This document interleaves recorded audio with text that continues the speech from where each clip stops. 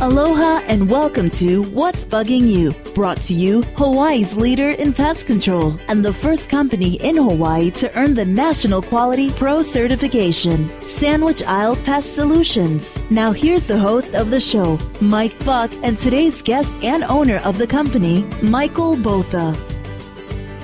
Well, hello and welcome aboard. And I'm so pleased to tell you that we've been looking forward to doing this program for such a long time. I've known Michael Botha from Sandwich Isle Pest Solutions for the whole time he's been in Hawaii, getting close to 2 decades now. We have a lot of mutual interest, and he's been a very, very constant and big supporter of my programs and what we do. It's not just because we relate, recreationally, and we'll tell you about that at another time. But I'm fascinated by whatever somebody does to get to Hawaii and then become a part of the culture and become a part of business. And certainly you're going to learn a little bit about Michael Botha and Sandwich Isle Pest Solutions. First of all, you're going to notice that he speaks with sort of an interesting accent, and everybody thinks, gee, you're Australian or a Canadian or something, but you're from South Africa. Yeah, good morning, Mike. Yes, from the deep south. Yeah, they really couldn't get any further away. Now, obviously, it's very, very, very far away, but I was amazed when we first met years ago. You told me how similar South Africa was to Hawaii. That's right. South Africa is literally 180 degrees around the world. Yeah. And so if you drilled a hole through Hawaii, it would pop out in Durban, which is my hometown. Yeah, and when I was a kid, they used to say, well, if you dig a big deep hole, you end up in China. But in actual fact, you'd end up in South Africa. That's right. It's exactly 180 degrees around the world, and it's the same distance below the equator as Hawaii is north of the equator. Okay. So the seasons are the exact same except opposite. Yeah, so when it's winter here, it's summer there. Yeah. That being said, how close are the weathers? How close is the weather to ours? Weather's almost identical, except that we don't have as many. We have winds, but not trade winds, and so very consistent wind, but not trade winds. The sea temperature is exactly the same. So, in other words, the humidity, the growing conditions, and more important, the pests are the same. The surf conditions, pest conditions, you name it. But you know what, gang? Here's the part that's really neat. A lot of people fight being in the family business. Many of you know my story. I resisted as much as I could. I was always in radio and TV, but in a related family business. Michael is a 3rd generation pest eliminator. And I've met your dad, and it was actually your grandfather that started in this business, and you never wanted to be. Yeah, and this is a very interesting story. The name of my father's company, which he bought from my grandfather, was Hilo Fumigators. Hilo. Yeah. Completely unrelated. Yeah.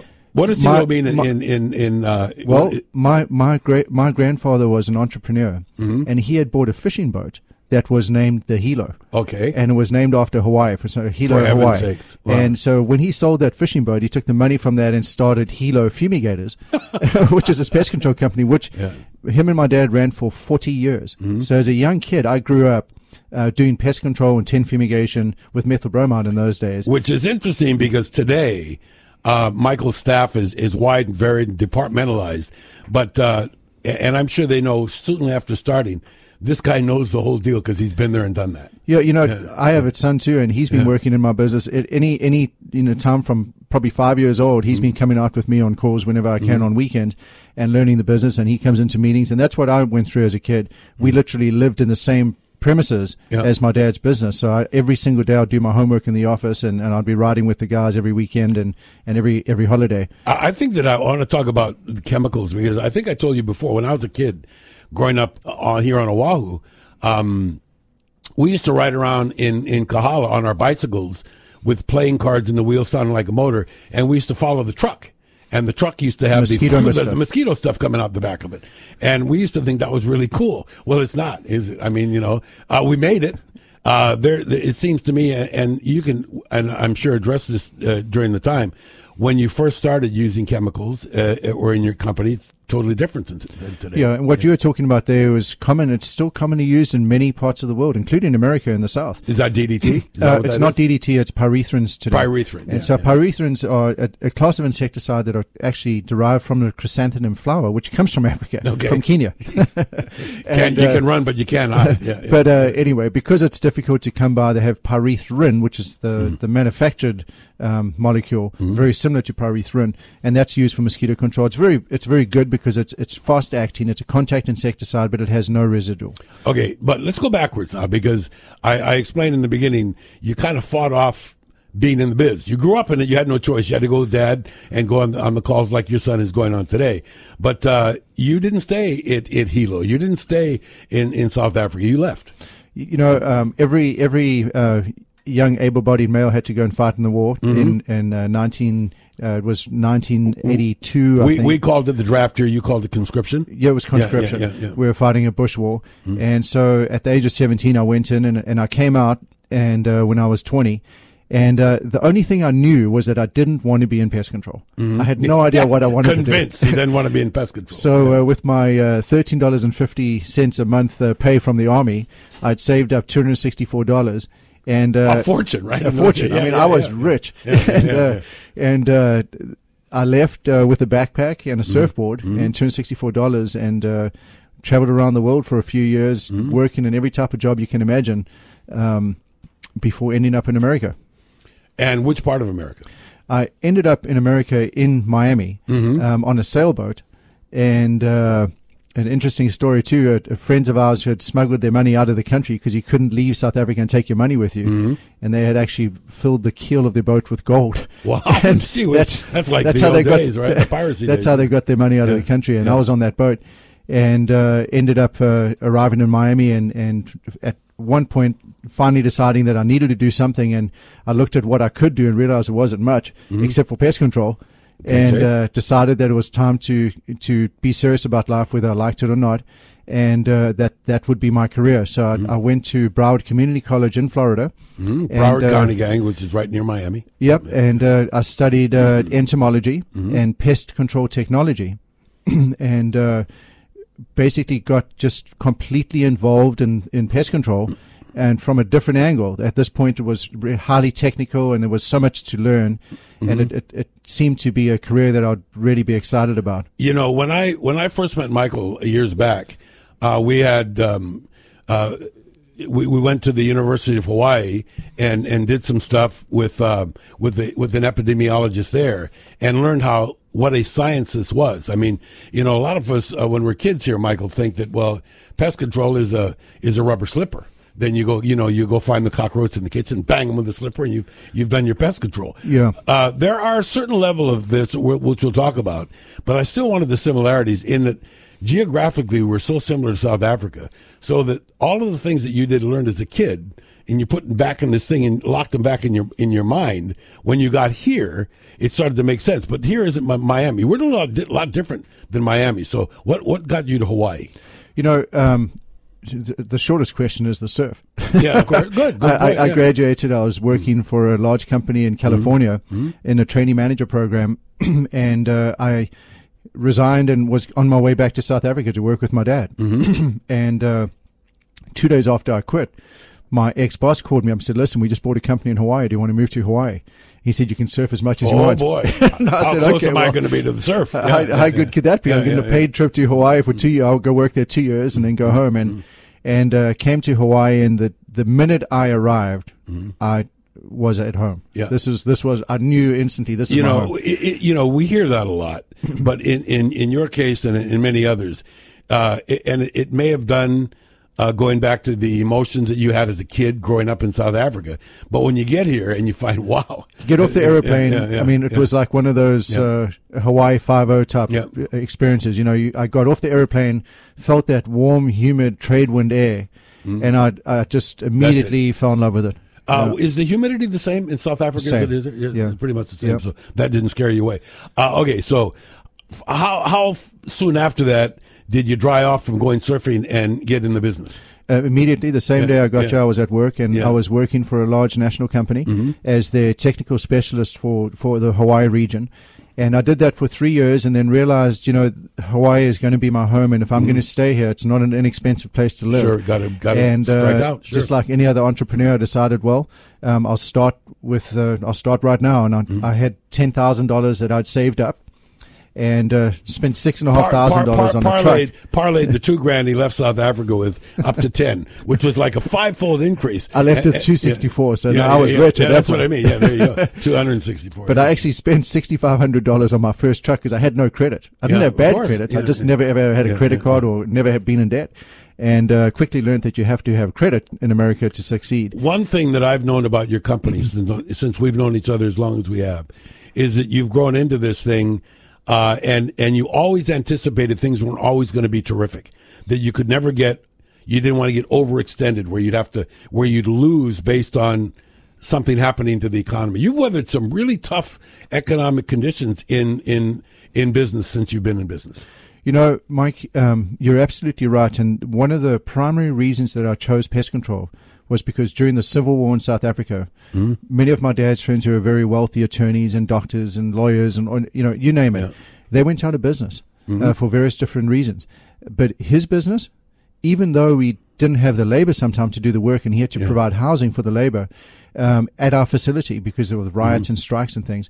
We prevailed through the worst of the Civil War. And what that made me think was that pest control is almost recession-proof if you do everything right. Okay, now, one of the things that you're going to learn during this program, the program, by the way, we haven't even told you the name of the program. We're already, 10 minutes into it. It's called What's Bugging You? And something is bugging you. I don't care where you live or who you are. Something's going on there that shouldn't be going on there. And, we can talk about how the backbone of the pest control industry internationally is termites because they just eat wood and we build with wood. But here in Hawaii, we have a wide myriad of things.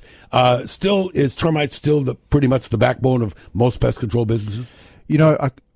I think if you look at our business, for example, 35% of our business is termite. Okay. And so initially it was 100%. I was going to say, and so that's now, 35 now, 100 earlier. It's 35% of our business now. I would say that's probably average for a company in Hawaii. Actually, on the mainland in the U.S., about 10% of revenues come from termite. About 90% come from general pests. So other pests like rodents, ants, cockroaches, and that type of thing, and flies generate the majority of the revenues today. As sure as one can be that the sun's going to come up probably and it's going to go down, the rest of it is there's going to be a pest in your life every day. And so you just got to figure out how bad do you want to get rid of them and what do you got to do it? Yeah, and sometimes 100% eradication is not necessary. Everyone has a different threshold for pain, or in this case, pests. And some people are happy to live with ants on the outside but not on the inside. Other people want not a single ant on the entire property. Other people are okay with 10 ants in the kitchen, but no more than 20. But I think that the where you would draw the line of acceptance or not is when it comes to your family's health. And I do know that Michael and I, we've talked about this a lot, and we're going to skip around on this program. This is just sort of getting to know you on what's bugging you. But I can remember that we are in the middle of, or I guess maybe at the end of, or never ending, a huge problem with bed bugs. And there used to be a point in time when it was rare that anybody called Sandwich Isle and talked about bed bugs. And now it's a very regular occurrence. Just too many of us, too much travel. What's the reason for these things? And Mike, that's a great observation. And that is a global phenomenon. Wow. So 10 years ago, if you had called our company and asked us for bed bugs, we would have said, bed bugs? That's like we don't have bed bugs in Hawaii. Yeah. And that's what it was. It was so rare that we never even dealt with it. I don't remember a single call. Today, we might have 15 to 20 calls per day on bed bugs. So globally, bed bugs are actually growing. Throughout the U.S., they're growing. The one thing to consider about bed bugs is it doesn't matter where they live. It doesn't matter if they're in Alaska or in Fiji. They will thrive just as easily because they don't live outside. They only live with humans. Yeah. They live. Yikes. They're a human parasite. So wherever you a can human roll around in live, the grass and you're not going to get a bed bug on you. No. Typically, bed bugs are found where people rest. So it might be a chair, a waiting room, or a bed. Now, those are the more common areas. Now, gang, when you travel, and there have been, and Michael's company has been involved in it, and a lot of companies have been involved in it. There are top quality resort hotels, 5-star. It's got nothing to do with the economic level. It's to do with the opportunity. So if you go to a hotel on your next trip to the mainland, and Michael, you said, if it gets in your luggage, you bring it home with you. Well, in the 60s and 70s, bed bugs emerged. And they were completely wiped out with organochlorines. Very, very effective type of insecticides, which were no longer made available recently because they persist in the environment too long. Well, we completely eradicated the bed bugs. Wow. There was one strain left. It was called the Harlan strain. And this is a strain that Dr. Harlan in Florida had kept. All research on bed bug insecticides was done based upon that one strain of bed bugs. So when a chemical company was doing research on bed bugs, they would call them up, say, listen, you got any live bed bugs? Give me some bugs. Send them over. And they developed all the insecticides based on that. What happened with this new outbreak was we had bed bugs coming from a different part of the world that were repelled by and were able to tolerate the types of insecticides that would kill the Harlan strain. So all insecticides were labeled for one strain of insect. Golly. And then when these other ones started breeding with them, they found that we had these hybrid bed bugs that you couldn't control with pyrethrins because 97% of the pesticides available use pyrethrins for bed bugs. By the way, these things are so tiny; they're even hard to find. But I want to tell you something. I'm gonna blow Michael's horn for a minute because a couple of years ago, when bed bugs were starting to be a problem, I heard that Michael had developed a method of detecting and treating them involving a dog, a canine, and so. I'm very skeptical Sam, they call me.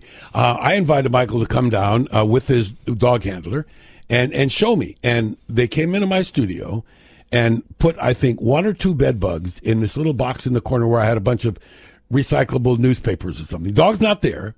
Dog's out in the lobby somewhere. And then bring in the handler, bring in the dog, and the dog sit there and behaving itself. And when given the cue, went to that thing like a heat-seeking missile, went right in the corner, and what in the heck is that all about? And you guys have that, and I know it's an important part of your diagnosis. How does that work? It's amazing. Canine scent detection has been around a long time. These are the same type of techniques used to train dogs to find cadavers that are thrown into a lake and 50 feet underwater. Wow. And a dog can walk along the lake and find the body. It's the same. The same type of training regimen. So they basically seek out dogs that have a very strong hunter instinct. Very highly motivated by food. That is a dog that just is super energetic, wants to go and wants to get a reward for it. They take a dog like that and then imprint a scent on that dog so that dog knows that when he alerts to that scent, he gets praise and he gets food. Yep. And just like us, that's I get the same thing. Exactly. You tell us we got to. I'm buying a burger right now. Yeah. Exactly. Give us a steak to find termites. We'll find termites everywhere. Absolutely. But I think what's incredible about this is that I think the level of training must be incredibly intense. We are all now. We accept there's drug sniffing dogs. They use them in drug enforcement all the time. But a bed bug is so dinky. The sense of smell of this dog must be incredible. Well, think about this. An adult bed bug is the size of an apple seed. Yeah, tiny little thing. There's 5 instars or life stages. So each bed bug, it starts at an egg, and then each life stage gets a little bit bigger. It starts off smaller than a pinhead. Okay, and gets to the size of an apple seed at the 6th instar. But the egg is the smallest of all. It's almost impossible to see with the naked eye. Well, these dogs know the difference between a live egg and a dead egg. You're killing me. So they can actually identify live eggs, and they won't alert on dead eggs. These animals obviously are very valuable. And I would imagine not every one of them passes. I mean, no. They probably have to, get eliminated just like us trying to turn out for a football team. You got to try out. That's right. I mean, they cost on average about $20,000 per dog. Wow. And then, the maintenance on a dog is over $5,000 a month because you have to train them 24/7. They do not have a day off. So they have a day off in that they don't have to drive to work that day, but they have to work to get fed every day. Is there any particular breed that's more, you said it had to be a natural hunter? It's got to be a hunting bird, a hunting dog. Pretty much any dog can do it. And what I didn't think so either. I thought it would have to be like a hunting breed, but actually one of the most famous dogs of all time is a Chinese crested, which is it looks like a Chihuahua with a mohawk. And that dog is owned by I think it's Phil Kohler. Dr. Phil Kohler in the University of Florida, and he did a bunch of research with that dog, and it's absolutely amazing. I've actually seen that dog in action. I've seen the bond between your handler and the dogs. It's unbelievable, and I would imagine that's also an opportunity. We talked about that. You came here and decided to get into this business, but it went from, you said, termites were the majority of the business, and now it's about a third of the business. That means there's other things.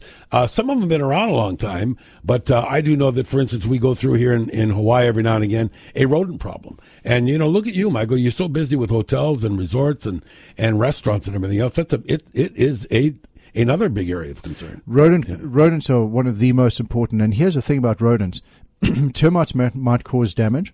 And, drywood termites over a long period of time can cause some significant structural damage. Mm-hmm. But think about what a rodent does when it chews on wires. Yeah. So when a rodent chews on wires, they can cause house fires. And they're one of the leading causes of house fires in the U.S. And so I was recently traveling on the mainland, and I was meeting with a pest control operator in Montana.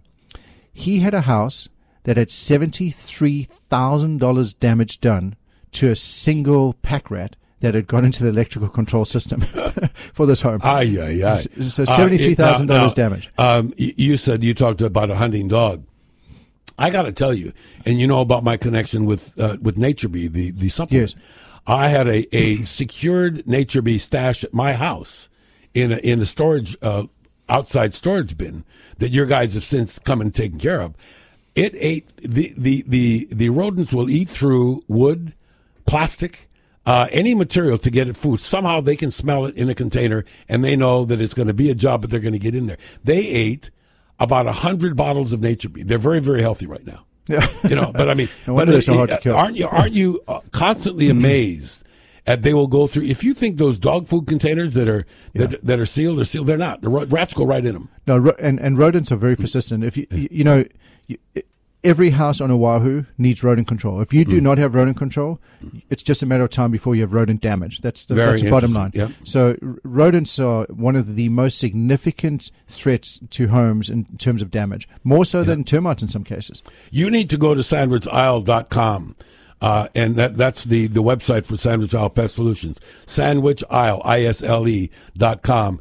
And there is a banner line there where you can click on any number of problems and things that go in it. And you're going to find out something really cool. And even though we're going to talk about the rodents and the termites and everything else, you go from a bed bug, which you can't even see, to a feral pig, which is huge. And this is the scope and breadth of the service. So I think that people still Michael, need to know how the growth was. I mean, you're famous because of your people. Every time I go out there, I meet new, exciting, trained, motivated people that like coming to work for some reason. Mike, I appreciate you saying that, because that's something we work really, really hard to do. Wait. One more thing. There's a guy that is, unfortunately for my house, been promoted. He's been with Michael's company, for a long time. He knew my house and my yard better than I did. He was out there for my Centricon termite treatment monthly to do the inspection, and he knew, he would tell me, this is that or this is that. I mean, geez, it was like a friend, and that's kind of what you did from the very beginning. We've been very fortunate. We still have some employees that have been with us since we started. Sure.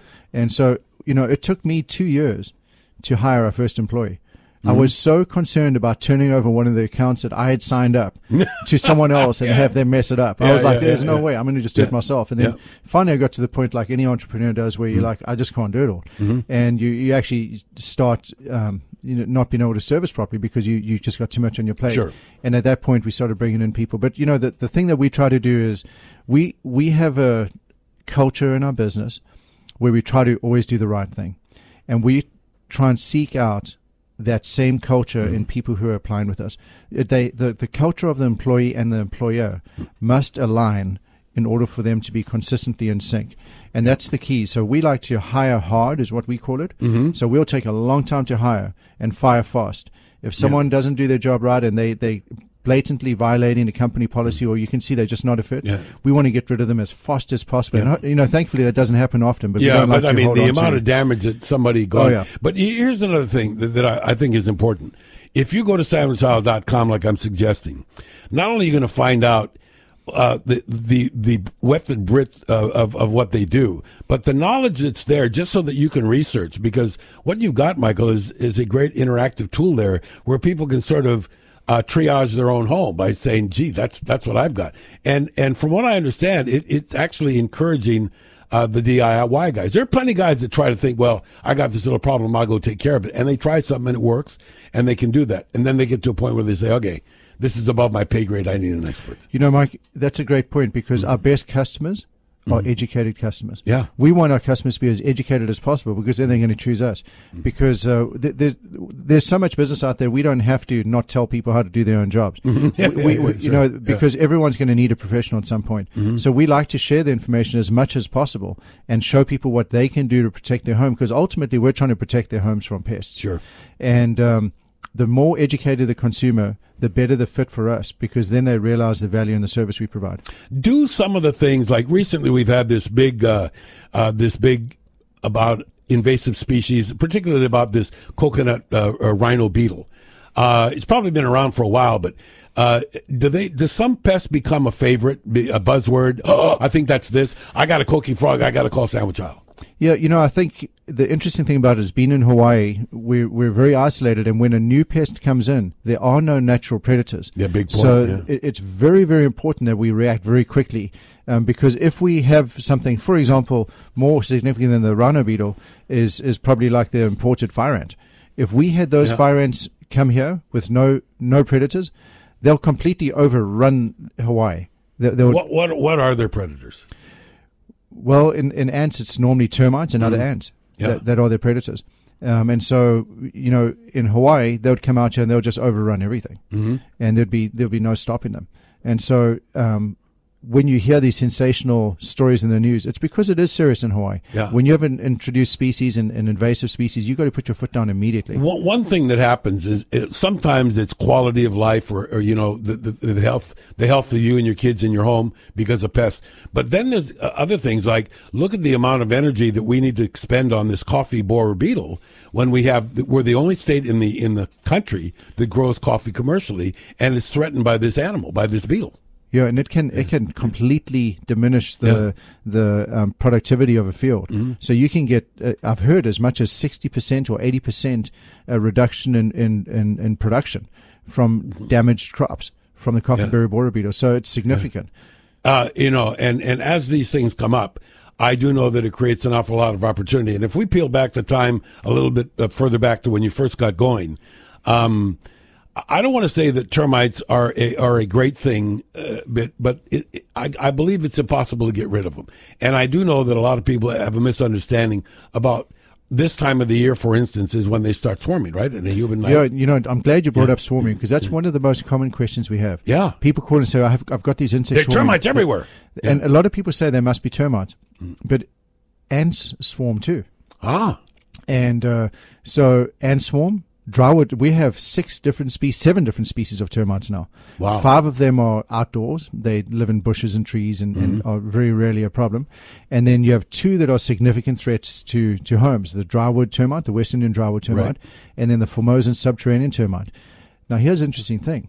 They both swarm sometimes on the same day. Oh, boy. And so at the same time. Double. Yeah. And so you might have 2 different swarms at the exact same time at your house. And so, and that's not uncommon at all.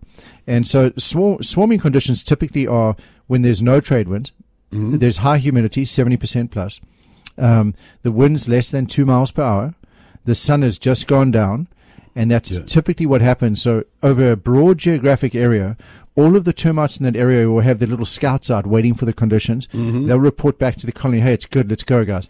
And they all take off. And the reason they're doing that is there are an equal amount of kings and queens that all fly out. Okay. And the reason they all do it at the same time is to increase the probability of a king meeting a queen and being able to start a new colony. And so those are the primary reproductives. They meet and they start new colonies. I remember when I was a kid, I'm sure you've heard this, my father would say, termites, shut off the lights, shut the doors, because, you know, you think that's the last. I remember being able to look up in a street light and seeing, like, literally a cloud there. And this is something that happens more and more often. It doesn't seem is that are we bringing in more food for these guys? I mean, why aren't they all gone? With the amount of qualified people there are that fight them, why do we still have them? Well, you know, it's interesting you mentioned those clouds, because if you've noticed, go back 20 years ago, those clouds were 3 or 4 months of the year, you'd see those clouds under the street lights. In summertime. But have you noticed that now? There's really not that much of a problem anymore. So up until about a month ago, I think that ground termites have actually diminished somewhat. There's definitely been smaller swarms and less of them.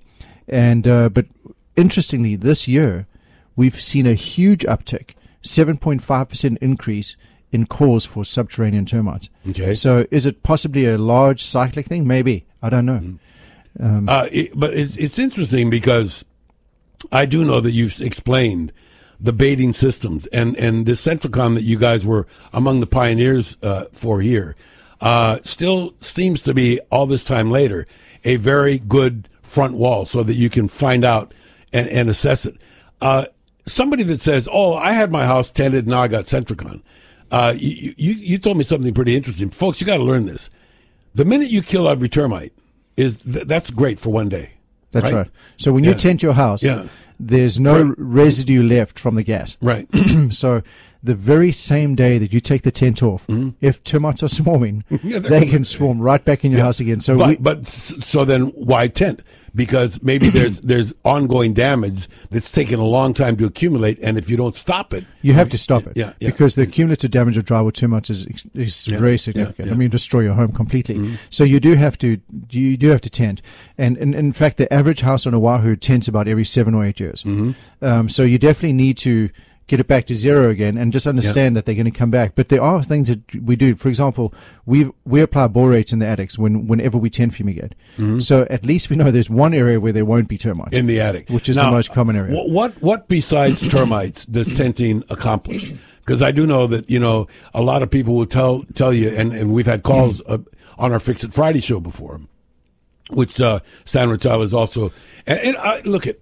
Just a quick reminder to go to sandwichisle.com, sandwichisle.com, and see some of the things that we're talking about. But I do know that there's an additional benefit of tenting, because there's certain other pests that get eliminated by the chemical in the tenting. Well, here's the thing, Mike. The label for Vicane gas, which is the primary gas used to fumigate structures for drywood termites, has a label that has a few other pests on it. Okay. Rodents are on the label. Bed bugs are on the label. Good. Various types of beetles, including powder post beetles and carpet beetles, are on the label. All the different, drywood termites on the label, and Formosan ground termites are on the label, but you have to use 4 times the amount of gas. Okay. Yeah. And for example, powder post beetles, you got to use 10 times the amount of gas. Bed bugs, 1.5 times the amount of gas. So there's only a few that are on the label, but the ones that do not appear on the label are geckos, and ants. And spiders. And they just make it right through. And there's a reason for that. There's no Hymenopterous insects on the label. Hymenopterous insects are like bees, wasps, and ants. Okay. And there's a reason for that, because it's not proven to be very effective on them. And that's why they're not on the label. So you said you do have some additional benefits. The greatest benefit is usually centipedes and roaches will die. Yeah. But sometimes customers say, man, there were a whole bunch of dead insects and dead lizards, but I did see some live lizards. Or geckos. You got to come back. Well, geckos that are around and ants that are around are actually coming in to eat the dead insects. Wow! So after fumigation, ants will actually come in and take over those galleries that the drywood termites lived in and eat all the dead bodies. And so, and geckos will do the same thing. What about this, though? I mean, I know from firsthand experience in certain things. As you know, my wife's a realtor, and every transaction requires tenting or whatever. And these things are just wonderful to see. But would sometimes leaving, if you need to use more of the chemical, do you just leave the tent on longer? Does it do the same job in the same period of time? When is it safe to go back into a home? So tenting is an interesting thing. When you tent fumigate a house, you have a variety of factors that can be adjusted. You can increase the dosage, meaning that you could use more gas and then reduce the time. Or you could increase the time and decrease the dosage. So there's a variety of factors you can adjust. There's a calculator that's used every time you shoot gas. Yeah. And so typically a house is shot for 20 to 24 hours.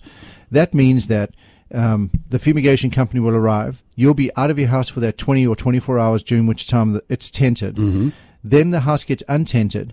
And for a period of at least 6 hours, the clock starts when the tent comes off. That house has to remain vacated, and then at the end of the 6th hour, the fumigator comes back in again with a gas analyzing instrument to make sure that the gas is less than 1 part per million or whatever it might be for that particular gas. Gotcha. And then it's safe for reentry. Yeah, this is why there are certain things that it should be above your pay grade. Like if you think that you shouldn't be up on your roof cleaning your rain gutters, you're probably right. Because you can fall down and get hurt. But there's also, I do know that the industry is pretty self-policing. You guys are really tough on making sure that, these things are complied with. But we do have to remind people that it is a poison, that you got to be very careful around this stuff. Yeah, it's definitely. I mean, fumigants are very hazardous, and they should only be used by a certified applicator. And when you're talking about policing, the Hawaii Department of Agriculture does a pretty good job, and they come out and they've inspected me probably once a year. They'll come in, they'll say, Mike, I want to see you at a job, and let's inspect your paperwork and observe the entire operation. And so that's a really good thing. And as a customer, you want to work with a reputable company. Absolutely. And a licensed company. Don't ever work with someone who's unlicensed, who's not been regulated. What does a license cover? I mean, obviously your company is licensed, but I mean, that means that your employees are under the license. And I talked about how careful everybody is at Sandwich Isle. We talked about this many, many times. Is people go through a screening process to become an employee there. You got to be right on it. And that must mean that there's a big learning curve. Yeah, what we do is we have 5 help wanted ads running all the time. Yeah. And the reason for that is, one is because we're growing, but the other thing is it takes us so long to hire someone because not everyone who applies is qualified. Sure. So the qualification process typically starts like this. You fill in an application and you take an integrity test. The integrity test basically tests your ability to make decisions on things being right or wrong. This is something you either have or you don't have. That's the first step. We want to first see, do they have the integrity level that's in alignment with our company? Yeah. And then there is a safety quotient, which basically sees if they're a safe person. You're talking about ladders? Yeah. 324,000 people die from falling off ladders every year. Yikes. Correlate that to only 30 people getting killed by bears every year. Yeah, and that's why I'm never. Roofs are off my bucket list. I'm not interested in a roof anymore. And so safety quotient is super important because you get a person who, like me when I was younger, and which is why I'm missing a finger and I've got a whole bunch of other injuries. I didn't used to be so concerned about safety. People like that are not safe to have around you because they might injure you. No cowboys here. Yeah. And then there's a whole level of testing, and once you get through that, then the training starts, and you have to become a certified applicator. And so in Hawaii, you have multiple different categories. That I was going to say. What happens is each one of them is another badge that an employee becomes more and more valuable as they become certified in more and more facets. So there's multiple different categories. You have pest control, termite control, tent fumigation, and so basically everyone has to get certified in each category. And then once you're certified at that category, then you're good to go. And you've basically got your certification to back up every application you do. We were talking a while back. If you're just joining us, this program is called What's Bugging You? And the reason why I'm the name maker up, right? I submitted my suggestion to Michael and he went for it because that's exactly what they do. Sandwich Isle Pest Solutions it's actually Michael is third generation in the pest control business, and nobody knows as much as he knows, and yet you're a sponge for knowledge. You keep learning, and you keep learning new things. One of the things we talked about before, and I know it's a small part of your business, but it's not small to me if I've got the problem, and that is we talked about little tiny bed bugs. Let's talk for a minute about one of the things that you've done more recently, and that is huge, big feral pigs and chickens and dogs and things that just don't belong. How important a service that can be. Yeah, so specifically with the dogs, I mean, what we try to do is we'll have perhaps a feral dog on an agriculture area. We only do it in agriculture areas, the dogs, and what we'll do is we'll trap that dog, try and find out if it has a home. If not, then take it to Humane Society. That's more of a case-by-case type thing where it's a dangerous animal, but there's no one else that's doing that privately. We do a lot of bird, chicken trapping. So chickens are a complete nuisance in some way. By the way, I'm glad you brought that up because I saw an article that bothered me the other day in Huffington Post about Kauai. And it made people think like the island is totally overrun and dangerous chickens are everywhere. If going unchecked, this could be a problem. I don't know how severe it is on Kauai, but you here on Oahu that you guys get into that. People don't realize what a problem they are. Why are feral chickens a problem? Here's one of the primary reasons. They are really noisy. Mm-hmm. So roosters, these red jungle fowl, they don't know the difference between 12 o'clock at night and 6 a.m. Their alarm clock's all messed up. They go throughout the night. Mm-hmm. And so they can be a real nuisance from that respect. Mm-hmm. And then digging. When they're digging for centipedes and worms and cockroaches and things around plots, they can seriously undermine trees. And so we've had people with panic hedges, with entire hedges being undermined because of chickens digging around the root base. And then they if they get into a flower garden, they'll destroy that too. And they destroy lawns with their digging. And so we have a lot of cause for chickens. And so, chickens are fairly easy to trap. And we're actually a distributor for the company that makes the traps. So we sell the traps as well as to do the work. So chicken removal is a very big part of our business today. So is pigeon removal. And the pigeons, by the way, they pose a health issue. I guess that maybe in some respect chickens might, but I don't know if that even pales in comparison to how dangerous some of the other things might be to your health. There's a lot of health issues related to pigeons, primarily their feces and then their feeding habits. So you'll be sitting at a beachfront restaurant, for example, and you'll turn to go back to the buffet, and you'll come back and there's a pigeon sitting on your plate, taking a dump on the table, right on the table, and pecking at your food. And so that's disgusting. And so that is a big problem. And then they're often, where they roost and loaf, they'll sit above a car or a piece of machinery or equipment. And guess what happens to the finish of that thing, right? Oh, yeah. No, it's acidic, and so it causes damage. Or very often they're in air conditioners. Mm-hmm. They'll sit on an air conditioner or under an air conditioner, and then all of the air going into the building gets filtered through a bird nest. I was going to say, it's gone through the south end of a north-sitting bird, so it gets to be good. But I do know that you always hear that, the bane of the housewife has got to be the cockroach, right? When you turn the light on in the kitchen at night, go get a drink of water, and you see one of those 747s on the floor, people think, I don't have cockroaches. Well, we all have cockroaches. It's just, where are they, right? I occasionally have to deal with the same thing. Yeah. So, I have kids. The old slipper. We live in Hawaii. The doors king, are open. Michael Botha is the king of pest control, and he has a slipper in his kitchen just in case, right? Well, the thing is, we live up on the North Shore. Yeah. We have our windows open all the time. Sure. We got kids that leave the screens open for days on end before we figure out they're even open. And so what happens is American cockroaches, which is the giant big one you're talking about, are extremely strong flyers. Yeah. And so what happens is they'll just fly in. Yep. Or they'll fly onto a screen and then crawl underneath it and come inside. Mm-hmm. And so everyone goes through that.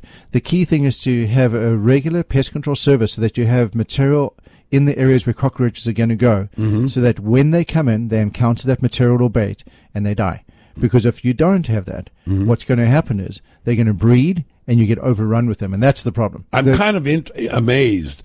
One of our other shows that we do is with Atlas Construction. And when they're doing an addition or a second story, somebody says that I don't have roaches. And inside the walls of our homes, these double wall homes, there are maybe tens of thousands of roach in every house. Well, not in every house. I mean, none of the ones at Sandwich Oil Services. But that's what I'm getting at. That's what I'm getting at, sandwichowl.com. The point is that if you don't do something about it, it doesn't matter who you are, you're going to have roaches. It doesn't matter how clean your house is. That's got nothing to do with it. It's not don't you dare leave a piece of bread in the kitchen because you're going to bring in the roaches. But they are there to eat. They are there, but they can find food anywhere. So if you have a perfectly clean house and you leave a window open, you'll have roaches that come inside and they'll find something to eat. Yep. And so you have to make sure your screens are really good. You got to try and make sure your doors have thresholds on the bottom, that the doors and windows are always closed if they don't have screens. And but you are going to have to deal with that in Hawaii. You are going to have roaches that fly in. What is it with them, particularly at night? I mean, if you have a light on and you have door open, I let my dogs out.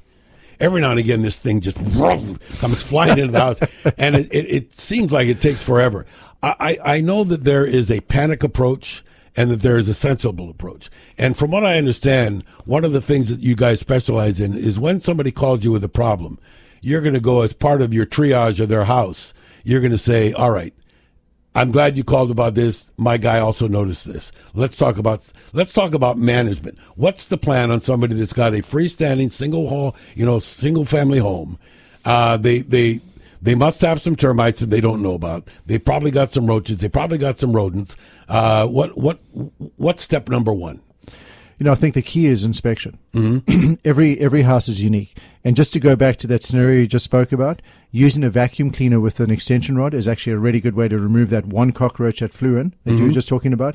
If you've got a powerful vacuum cleaner, keep it with a long rod on it. That's what I do. Yeah. And if a cockroach flies in, go right up to it and just suck it up real quick, because that's probably one of the best ways to get rid of it. But that or a flamethrower. I mean, there you go. But no, the key is inspection. Every house is different. Every situation is different. So what I would suggest doing is that you have an expert come out and inspect the premises to try and see if there are any conditions that are conducive to pests. Are there reasons why the pests are there? For example, is there a mulch pile nearby the house that might be infested with centipedes and which are feeding on those little Pacific beetle roaches? Yeah. So if you just by removing that mulch pile, you might solve your roach and centipede problem. I've noticed other things from Michael over the years as well. I'm going to spend 1 minute, if you don't mind, on mosquitoes, because mosquitoes are very, very unhealthy for a number of reasons. But it is kind of predictable. I mean, if somebody's having a mosquito problem, you guys can go out there and find out what it is right away. What causes a mosquito problem? Yeah, the key thing with mosquitoes is and the key way to control them is to control the source. So mosquitoes are there because they're breeding somewhere. So mosquitoes need water to breed. They lay their eggs in the water, and the larva goes down and forms little spinners, and then they emerge as adults.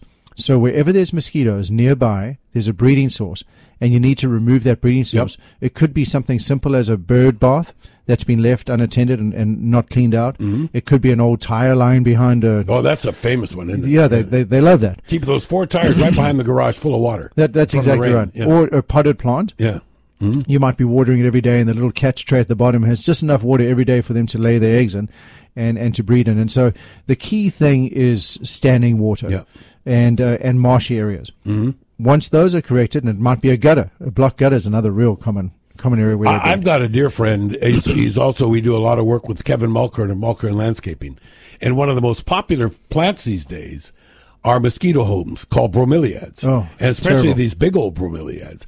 And Kevin says, okay, it's true, they're a nightmare. But if you regularly empty the water out of them and refill them, it's okay. If you just leave them sit for time, and that's the key is to ask the expert in you, is how long does that water have to sit before it becomes a mosquito home? Different species of mosquitoes breed at different rates, but probably 5 days before they emerge. That means that we have different species here? We have different species here. So the thing about bromeliads is I had bromeliads, and I removed every one of them. I must have had 300 or 400 of them in my yard when we bought our house. Sure. I treated them. I threw granules on them. I did everything I possibly could. I could not stop the mosquito problem over there because it's just there's so many bromeliads. There's always 1 or 2 that don't get the insecticide in them. Gotcha. Yeah. And in the end, it was such a hassle to move them. I just told anyone in the neighborhood, if you guys want them, you got to come and take them out. Yeah. And we got rid of all of them in one weekend. So I don't recommend. In other words, signed, sealed, and done. Yeah. Yeah. It's unfortunate because they can be quite pretty. Yeah. But that's why I asked the question, because sometimes a walkthrough is all it takes to determine that. But I learned from you and from the university years ago that mosquitoes in their life don't travel very far from where they're born. No, they don't travel very far. They're more affected by wind patterns. So if it's a real strong windy night, they might not be able to fly where they want to go. They might have to just fly with the wind. Very often what mosquitoes do is they'll learn that there's a host nearby, because mosquitoes need to have a blood meal in order to breed. And so what they'll do is they'll set up in staging areas. So, for example, let's say you go outside and you watch the sun go down on your lanai every night. Oh, boy. There might be some nice ornamental plants nearby. They'll fly and they'll stage on those plants, waiting for you to come out. As soon as you come out, they'll fly over and they'll start sucking your blood. And then they're so bloated and heavy with blood, they can't fly very far because they're overloaded. So they'll fly to the closest, staging area, sit down, and they'll have to just keep still to digest the blood for a while before they can fly off. That's why a perimeter pest control spray in those areas is perfect. So you're not actually spraying the people or spraying the veranda, you're spraying the ornamental plants where they're staging. And so that's how mosquito programs work, as well as attacking the source by using things, often enzymes, to attack the actual source. There's another thing. As you've pointed out, you learned this on the North Shore in your house, and we all love the outdoors. We love to barbecue. We love to entertain. And when there's flies, it's a huge problem. And I do know that you've got opinions about that. Are the zappers any good? What causes a home to have a fly issue? Yeah, so flies are usually a sanitation problem. And in fact, flies and mosquitoes are both in the order Diptera, which means two wings. And so they're very similar. But in the case of mosquitoes, it's water. In the case of flies, it's sanitation. They need decaying organic material in order to breed. Okay. And so you have to make sure that you don't have any decaying organic material. And very often what that is it's inside a trash can or a dumpster where all that stuff builds up on the bottom. No one wants to touch it because it stinks. Well, that's where everything else might be clean, but that's where they're breeding. We love our dogs, and I make a habit of scooping up.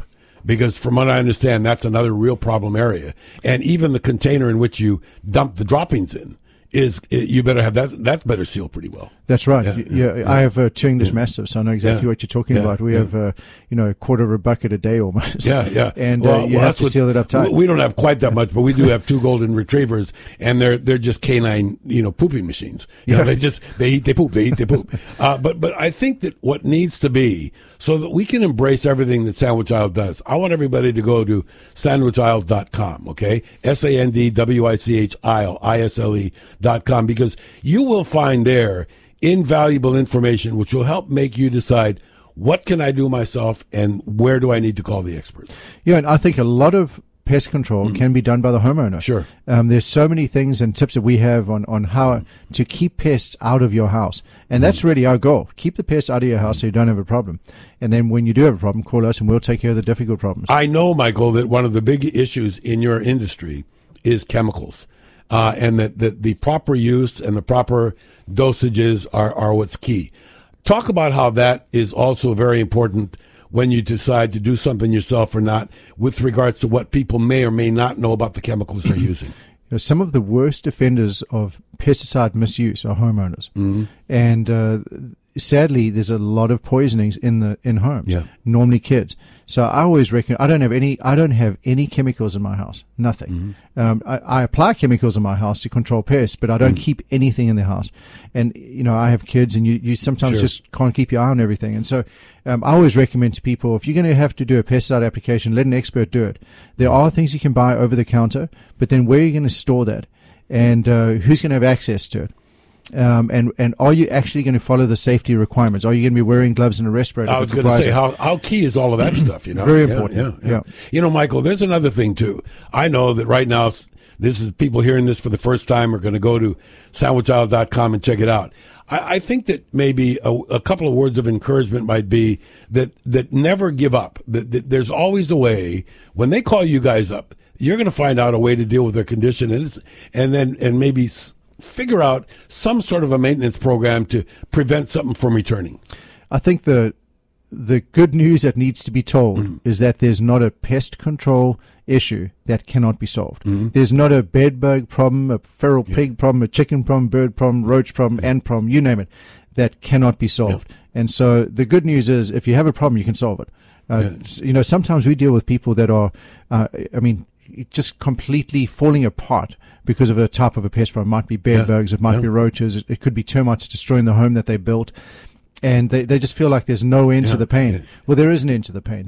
You don't have to live with that. You can easily solve that problem. Now, one of the ways you can get your feet wet here, excuse the expression, is to get onto sandwichisle.com. That's sandwichisle.com. One of the things that happens is, I do know that most people don't call an expert until they've got an issue. And that's what happens in your business. Something comes up like a swarm in Kailua tomorrow. 55 people calling. They want you out yesterday. The experience that I have that is the most alarming for me is bed bugs, which are human parasites. They suck our blood. That's how they live. They're disgusting, right? And people that get bed bugs sometimes have severe reactions to them. You can't be in denial about it, right? I know a lot of people get embarrassed about this. So here's what I see with bed bugs.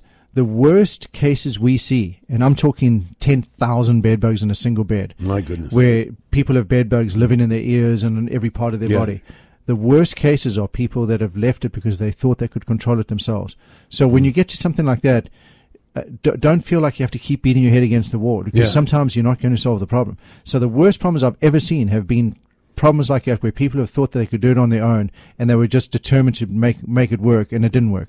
Hey, you're going to find out how things do work when we come back and give you more of these shows. Michael Botha, thank you very much for being with us today. And we invite you to come back again next time for What's Bugging You, brought to you by Sandwich Isle Pest Solutions. Go to sandwichisle.com. Sandwichisle.com. Have a good one. Aloha. Thank you, Mike. Well, that's our show for today. Thanks for listening. We'll see you next time. And in the meantime, jump online and find more at sandwichisle.com. That's sandwichisle.com.